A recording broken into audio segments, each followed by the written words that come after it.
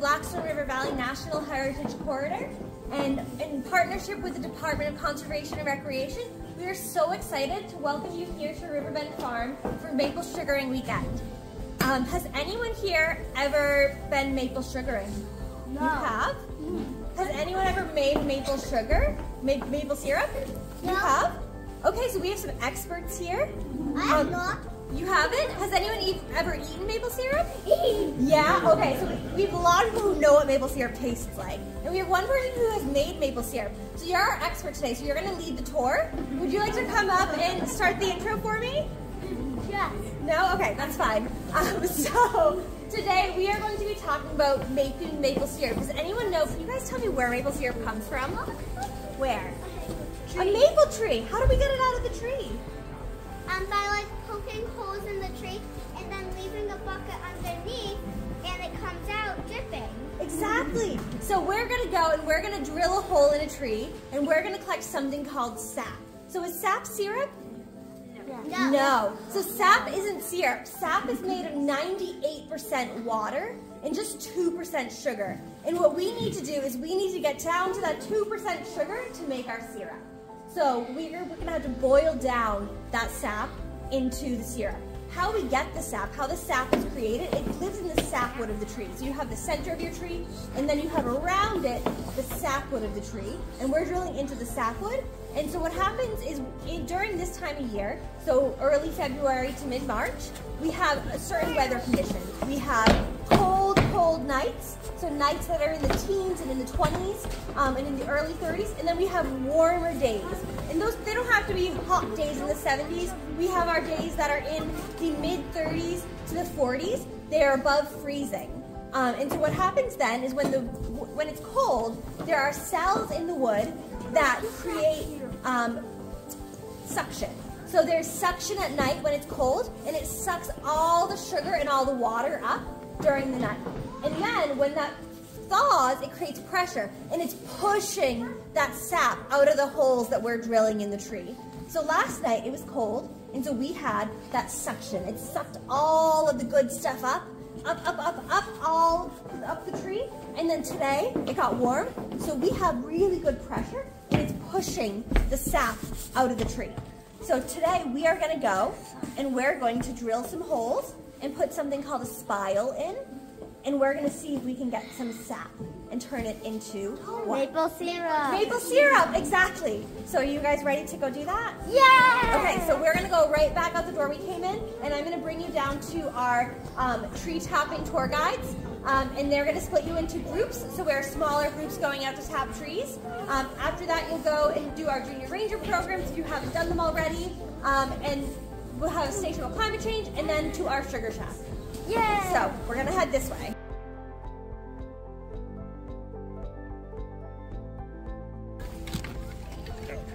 Tap a tree. What kind of tree do you want to tap? Maple tree. We don't want to do these pine trees? They're a lot closer. Oh, all right, we'll do a maple tree. So how do we identify a maple tree? What do we use to identify a maple tree? What can we use? Leaves. The leaves. What do the leaves look like in a maple tree? The 3 or 5 points, depending on which one. They're serrated lobes. They're not like round, flat ones. People use like Canadian flag as an example of the 3 one. But depending on which one you have different sugar maples, and some along the road that are sugar maples. We're going to do more of the red maples, also called sometimes swamp maples, which are down more in this section over here.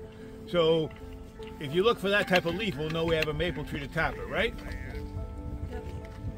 We might have to wait 2 or 3 months, but we'll be able to tap a tree then when we can have the leaves, right? Is there any other way we can do it if we want to do it quicker? Sometimes the bark of the tree, right? The bark on a maple tree, red maples, which we'll be doing, are very rough on the bottom, furrowy, and then it gets smoother as you get higher up. The branches are much smoother. Also buds at the end, they'll start, and usually this time of year you'll start to get the buds to come out.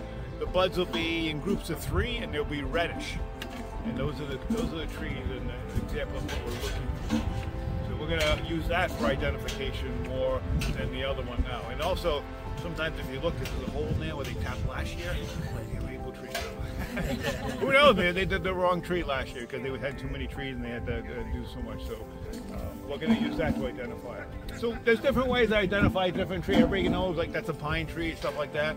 How about a dogwood tree? Anyone know how you identify a dogwood tree?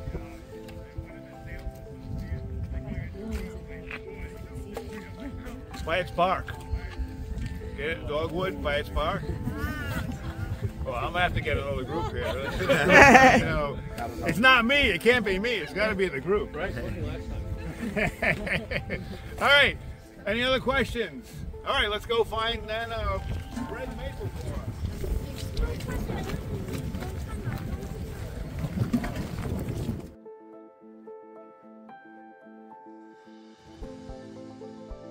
You want to make sure a tree is big enough before you put a tap into it, because if it doesn't have enough strength when you're young, you take too much away from it, it's not going to grow good. It'll stunt it and not get more susceptible to diseases and stuff like that. So a tree needs to be 31 inches in circumference before you can tap it.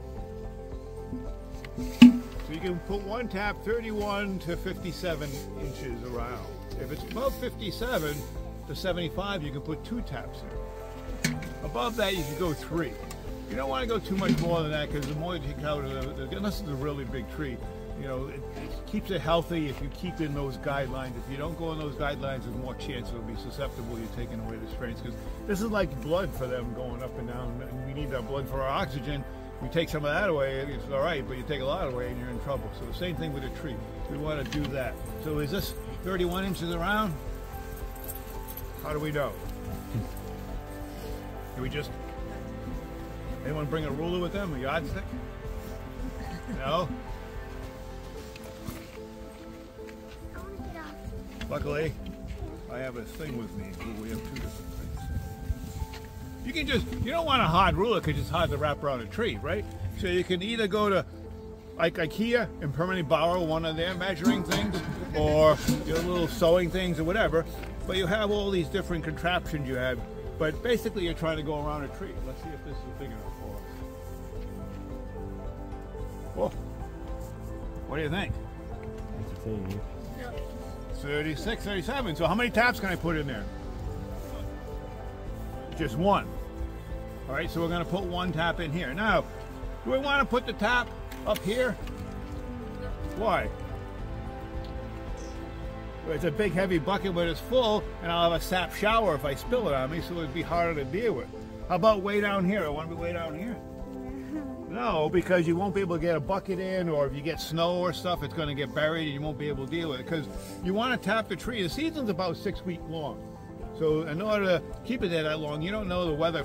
I know they're good at predicting yesterday's weather, but they have trouble doing ahead, so they might not be able to tell you how, you know, how much it's going to last, and it's going to snow in the next 6 weeks. So you want to make sure it's high enough. So ideally you want to be about this high. You also don't want to be near a tap hole from other years, because if you're too close to that, this growth isn't, the flow isn't as good in those areas. It still flows, but not as good. So you want to be, you know, 2 inches, 3 inches away if you can, in order to get a good flow on there. So we're going to tap this tree. We're going to find a spot where it's not too bad, and we're going to tap into it. And who bought the drill and the extension cord? No extension cord? No drill? Well, we're going to have to do it the old-fashioned way. I have a 7/16 inch bit here, and this is what we use to make the hole, which we're going to end up tapping the tree at that hole. So we're going to have this, and anyone wants to volunteer to help, because I'm getting old to do all this turning. We're going to have a few people help us give a few turns of this drill, but we're going to look around and see where it was gone. Holes on that tree? Is what? There is. So we're going to go probably right over here. Looks like a good spot. All right, so whoever wants to help out, leave your bucket where it is. Just come up over here. You're going to do a couple of turns. Grab this handle, and you're going to do a couple of turns. Ready? Go ahead. Keep going. There you go. Okay, stop. The next person, come on up. Once you've done a few turns, have another person try it. Go ahead. Good. Okay, that's good. Another one. Come on up. Now we've gone in that 1.5 inches. to make sure we got enough to hold it in place. Now, at this point, somebody brought the little, there you go. You didn't lose it, it's all there. Very good. All right, now we're gonna tap it in place using a hammer. Who wants to try and tap it in place a little bit? All right, you have to pass the test though. Do you hit this or these things? What do you hit with the hammer? This thing or this thing? All right, good. You pass. Come on up. You're gonna hold it there. Do a couple right on there, a couple of hits. All right, someone else? Come on up. Come on up. A couple of hits. Okay, next. Find the switch to turn it on to get the sap. What do you want? It's not flowing. We had some flowing earlier today. It all depends on the weather, what's happening. It needs to go, in order for sap to flow, you need to have it go below freezing at night, you get that constricting, and then above freezing during the day, or it opens up and it lets the sap do its flowing up and down. If you have it can be below freezing, but in the sunny side of a tree, and you might get it to flow. So it all depends. If it doesn't go below freezing at night, sometimes it doesn't switch, so you don't get it coming back up. So some trees we've tapped today have come out, and some haven't. This is unfortunately one for you guys. It's nothing coming out of there. When it does come out, though, you can put your finger underneath, and people taste it, and they'll say, "Oh, it just tastes like for sugar." But reality, red maples are only 2%. So that means they're 98% water. Most people can't tell the difference between water and the sap coming out of a red maple tree. I know I lost my taste of chocolate, so I can't tell the difference. A sugar maple is 4%, twice as much. So there's more of a chance you'll be able to tell the difference. But it comes out really clear, so you really can't tell the difference from water when you first do. We collect buckets of it and you can't tell, especially during the beginning of the season. When you get later in the season, it starts to come out a little more cloudier. It starts to maybe purplish, yellow. Then you know it's the end of the season. It's not good stuff to be boiling out. You're going to take the buckets off. You're going to take the tap out, and you're just going to let the tree rest for the next year. You don't have to put anything in it. It'll take care of itself. Like you see these tree cutters that go around doing all these different trees, right? They don't go around putting stuff on it after they cut all these limbs off. If the tree's healthy, it'll heal itself. And the same thing with this. If you got a healthy tree and you're not over tapping it, it'll heal itself and be able to take care of itself from there. So now, if this was flowing, what do we want to collect it in? A bucket. You happen to have one. You bring that from home, or we get? Come on in. Hook that. See that hole? That's where it's going to go, right in that pot there. Perfect. Do we need anything else? Why do we want to put this on? So it doesn't leak. Well, it won't leak from there. We'll still won't have much from leaking, but what does this keep out? Well, bugs can still crawl in these, plus a little bit of protein's not so bad for us. What are we trying to really avoid going in there?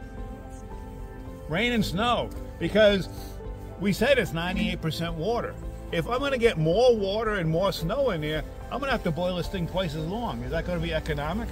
No, it's going to be a lot more work, a lot more firewood, a lot more time, so it's not worth it. So, even if you're doing backyard, you don't want a ton of water in here. So by putting this on, we're going to keep out rainwater, we're going to keep out snow, so you're going to have a lot better chance, or a lot more efficient in your going down from there. Sap you collect needs to be boiled within a week, and you need to refrigerate it when you first have it. So, you keep as much as you can for up to a week in the refrigerator, and then you have to boil it. No matter if you're, so basically if you got a season, you got to boil it every week if you're doing it, and you want to keep all the tree, as get as much maple syrup as you can out of the season. A typical tap will bring you maybe 10 to 20 gallons, depending how it flows and where it is and what time of the season you've tapped into it, which only amounts to about 1/3 of a gallon of sap. So it takes a lot, because it's like 43 gallons of sap from a red maple to make 1 gallon of syrup. So it's a lot of work, a lot of effort. I don't think anyone can keep 43 gallons in the refrigerator probably until they're ready to boil. So you can end up doing little boils here and there if you end up doing that and working through that process. So Depending on what time of the season you're getting the syrup from, you're going to get different grades. You know, you ever see the different grades? Sometimes one is more sugary tasting, one is more mapley tasting. So depending on when you're getting it, we'll give you those differences in the grades. And that's how you identify that. Questions on what we talked about so far? Yes.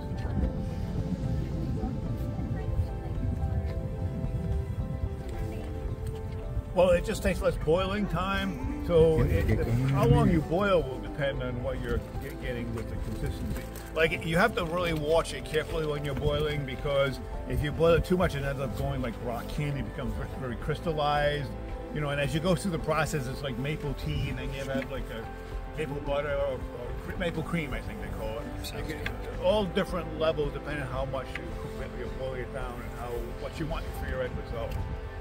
But if you're doing it to get the maple syrup, or to put on whatever you want to put it on, you want to make sure it's got to be very careful at a certain temperature. Now, actually, when you have the big vat, you're going to be first just boiling it to get it boiling, because it takes a long time to get it down to what you're doing. But when it starts getting closer to what you want, you have to really monitor that temperature closely and make sure you're getting it at the right temperature when you stop. So, for example, when I did this home, I did it in a big thing over a wood fire I had out in the back, but then when I got closer to the end, I put it on a little Coleman stove with the small amount I had left, where I could monitor much closer to the temperature. You know, like a candy thermometer or something like that, when you put in there to get it to the right temperature. And then you get it to the exact temperature you want to know it's in the best consistency. It's not too liquidy, but it's also not too crystallized. So you want to get to there. So you can use that to monitor it to figure out what you're doing. It takes a while to do that. First time I came here, 15, 18 years ago, we did this. My son was with me, and we took him through here, and we did all this stuff here. We boiled it down, and because we started later in the season, I think we had about a third of a cup of syrup to go on something. But we made chunky monkey pancakes, which was great, because it had all the great stuff in it, so they didn't care what you're putting on it. Because sometimes you go through all this work, and the kids will taste and say, "Oh, I like Aunt Jemima better." What? That stuff? That's junk.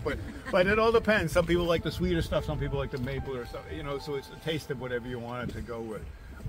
In fact, my wife took a picture of my son tasting it, and if you look on when you get to the boiling shack after, there's the different steps. In step number 6, it shows him tasting it, and you get the end results there. But you can do this at home. If you do it at home, though, you want to boil it outside as much as you can, because the steam coming off is going to be sugary sometimes. So when you have that, you got to get it all over your walls and stuff. And if you're not the one cleaning the kitchen, okay. But if you are, you probably want to do it in a well-ventilated place or outside, so you get to a very small amount and only do a little boiling when you're inside.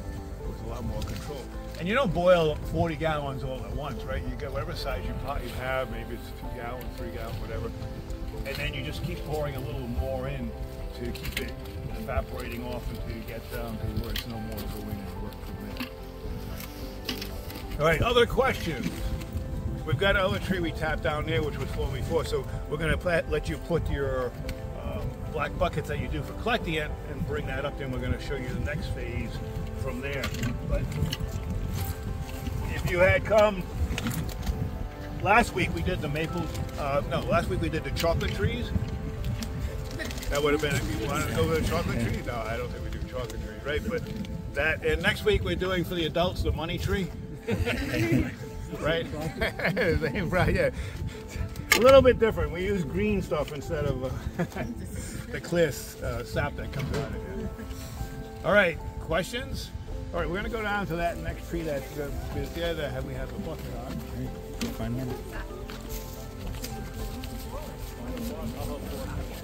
Right in the middle. Right in the middle. Good. Good. And then we'll collect your buckets once you've done that. Thank you. There you go. Good. Good job.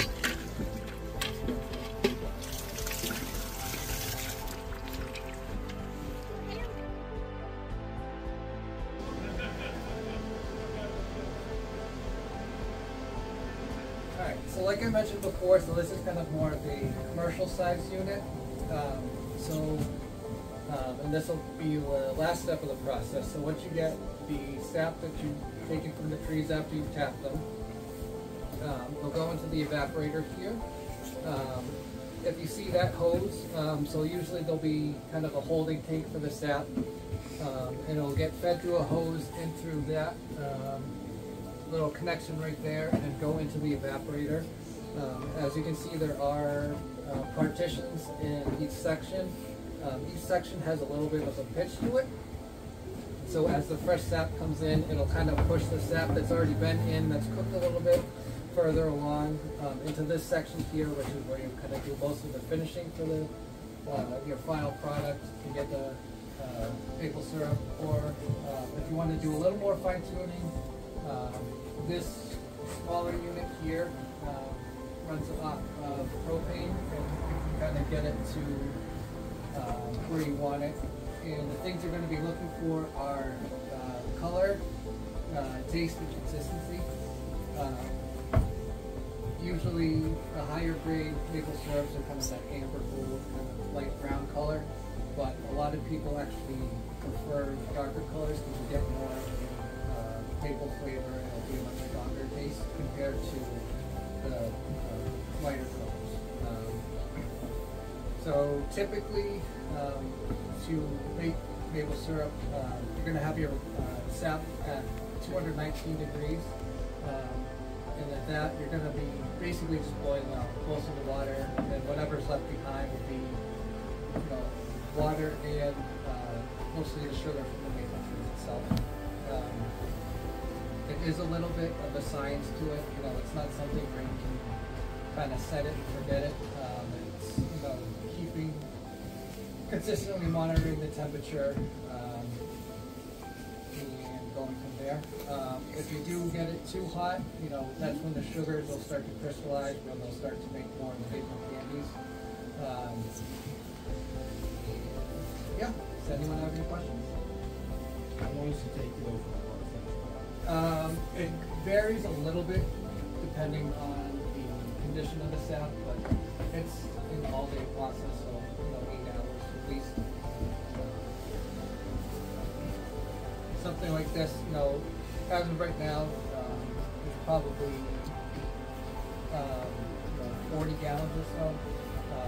Even that's, obviously 10 hours to take that 40 gallons of sap down. You probably get about a gallon of maple syrup out of that. Maybe a little bit more depending on the sugar content already of the sap when you tap the trees. But usually the typical common number is 40 gallons of sap per gallon. So this is actually just water, because this is a demonstration. But you'll kind of start to see the color, start to change, probably within an hour or so. It'll be a much lighter color compared to what you'll get as a finished product. And so this is a little bit different to most of the home units, where it's, you're just cooking it in a single pan, where this is, meant more to be continuously fed and, emptying it out. As this section here is kind of finished, moving it over to a smaller unit where you can kind of fine tune it a little bit. So is the two sections be different temperatures? They're relatively the same. I mean, this one, this final one's probably going to be a little bit hotter compared to the other ones, just the way that the evaporator's set up. But like I mentioned, it's a lot of constant monitoring the temperatures. So there is a temperature gauge on the back here, so you can kind of figure out, all right, I need to adjust the flue for the stove or add more wood. In these sections here, this is where you're going to do most of your boiling though. There are actually fins that go down into the chamber itself where the fire is to kind of help the cooking process speed up a little bit more. But for the most part, I'd say that's probably going to be pretty consistent for the temperatures now. But in here, you can kind of get away with a little bit more variation because there is no water compared to where you want more of a